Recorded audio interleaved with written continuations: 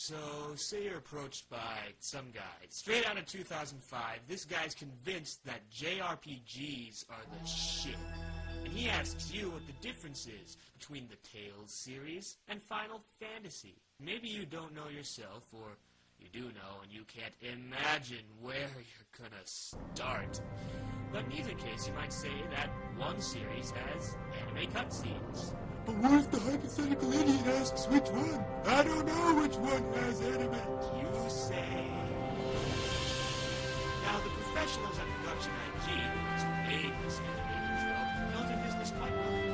To portray the most intriguing parts of the game while completely removing the context. As far as I can tell, this game takes place in an alternate history Swiss Alps, where the rocks look like dinosaur bones, and butterflies spread blue cocaine around for all to enjoy. The subsequent hallucinations have gotten this woman to attack the monsters in order she can see, and gotten this kid lost in Superman's fortress of solitude.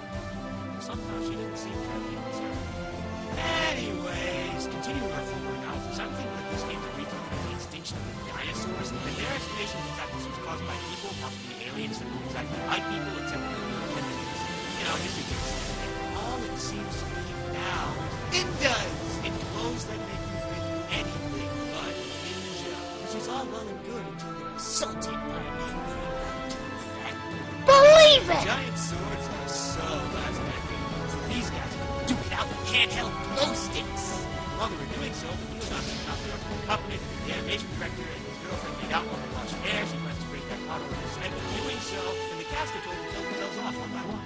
The camera went out of focus because it was manned by a furry, and this FF7 fan wrote a pic where he uses the Phoenix down with a strangely long hair. Yeah, I think that sums it up pretty well. This boy meets girl meets sentient Treasure Island scenario. I don't know, guys. Seems a bit straightforward to me. What do you think about a gritty reboot? Oh, no. I know what's going to save this game. Let's cut to the Platinum Collection Evangelion DVD menu.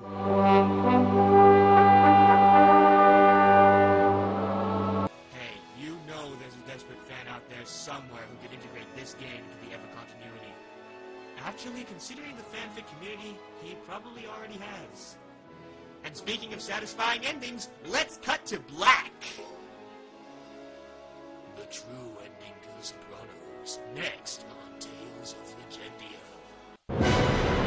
Take this! Freshly baked pie, I made it just for you! I'm on a boat! Take a go! Okay, it's pretty old, Settle! Shirley, stay inside! Shirley, you can't be serious. I am serious. And don't call me Shirley. So, if you missed any of that, our hero, Settle, a man booed off the stage of Tite Kubo's Bleach, for the double sin of taking the series title literally and refusing to carry a sword at least twice its size, is under attack by sentient aquatic totem poles. Or, that's what he believes. I mean, doesn't seem to be doing anything bad per se. Let's see how you like this!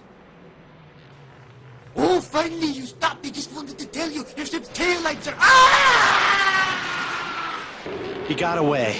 Actually, it looked to me like you just blew the Engine will work shit in. out Catch of up him. and finish him off.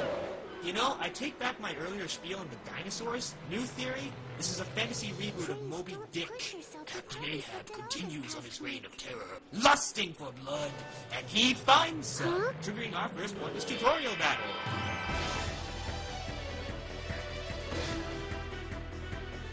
Oh, no tutorial? Alright, whatever. The school of Otomash. Right? Works every time. The monster felt different than the others. It was almost human. Is it a human? I'm not quite sure.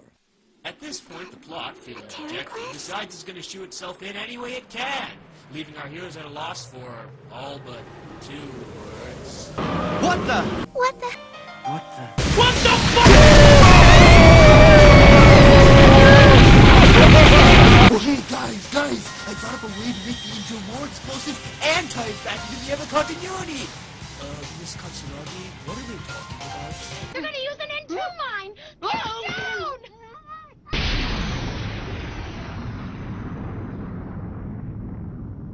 Shirley!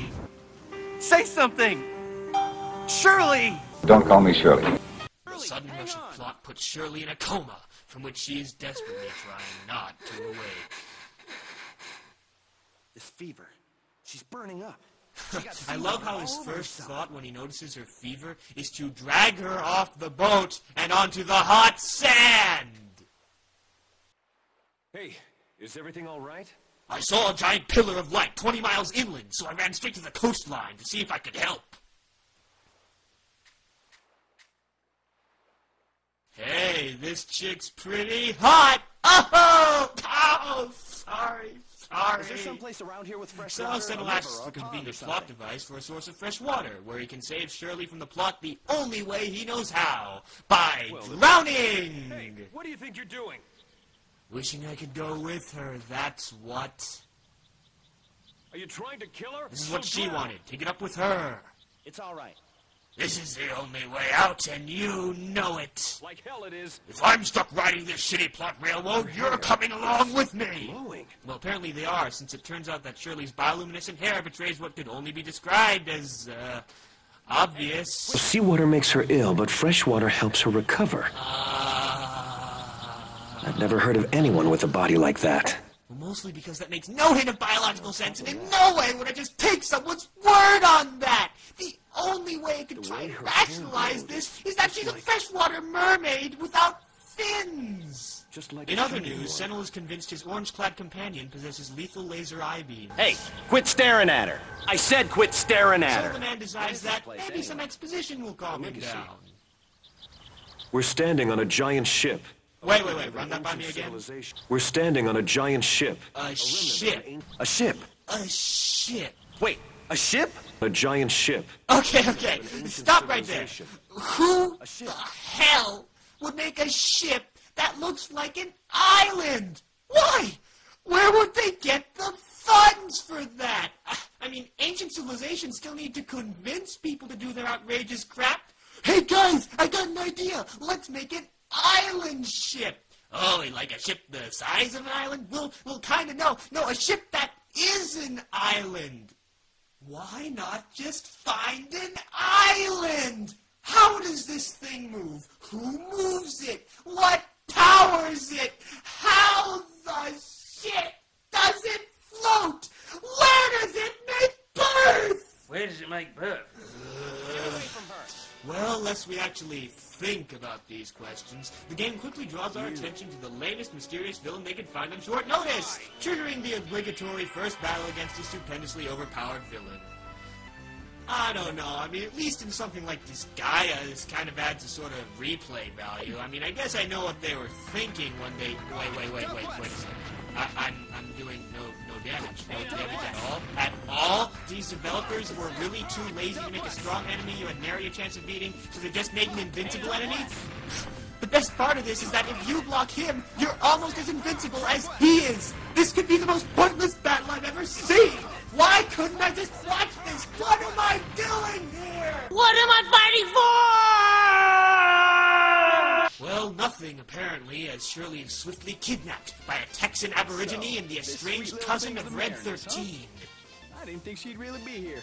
Again, how are all these people knowing to come here? The light was explicitly said to be in Raging Bay. Wouldn't they search that place out before coming to Random Spring? See ya. Stop! Sentinel, you know you could go after them. It's that monster again. And it's getting away. Maybe you should chase it? Can't worry about that now. I need to save Shirley. Then for crap's Do you know sake, anything about save that man her! with the They eye? explicitly told us via the orange dude that you're a Marine. I hope that means you know how to swim! The water's not deep or rough. Get off your ass! Cross the stream! Save Shirley! What's wrong with you? Headed? Why don't you follow him? Its lair is in a high area beyond some mountains. Sorry, could you be a little less specific, please? I've gleaned more information out of my pet Pikachu. Come on! Got your name. I'm Will Renard. And you? He doesn't Sentinel know. Coolidge. Descendant of Calvin Coolidge, 30th President of the United States. Keep cool with Sentinel Coolidge, reducing the size of plot-based intervention in our middle-class role-playing games. Harding said let's laissez-faire with business. Coolidge made the roaring 20s roar. Hoover Great Depression. Roosevelt beat the Nazis in the war.